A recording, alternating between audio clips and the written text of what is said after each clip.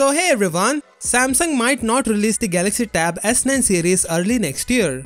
Yes, you heard it right. As we know, the Galaxy Tab S8 series was introduced by Samsung 1.5 years after the Galaxy Tab S7 family. And now, according to a recent South Korean source, the next Galaxy Tab S9 series will also suffer a delay.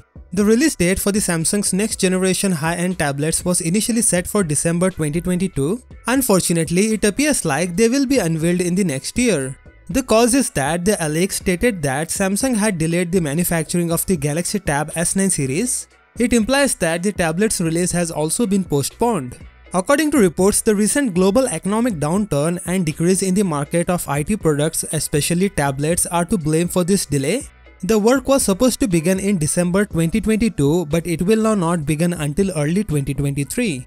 As the COVID-19 global pandemic comes to a close, global demand for IT products has begun to fall. In 2022, Samsung anticipated producing 33.6 million tablets. Unfortunately, due to low demand, the company may be unable to carry out its plan.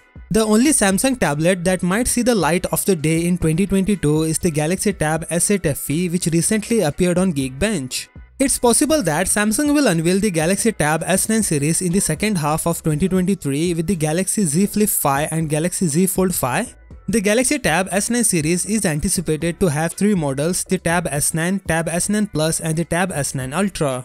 It is difficult to estimate what hardware Samsung has planned for the Galaxy Tab S9 tablets, but one can be sure that they will all include high refresh rate LCD and OLED displays and the latest Snapdragon 8 Gen 2 CPUs. Along with improved interaction with the Samsung's ecosystem, new S Pen and One UI features may also be on the way.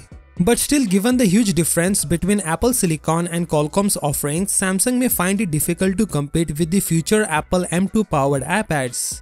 According to market research companies, this year's tablet shipments will be down overall, although sales of premium and ultra-premium tablets may rise. According to DSCC, Display Supply Chain Consultants, premium tablets usage may increase from 3% in 2021 to 4% in 2022.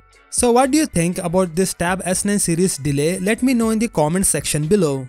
With that said, subscribe if you like, and I will see you in the next one.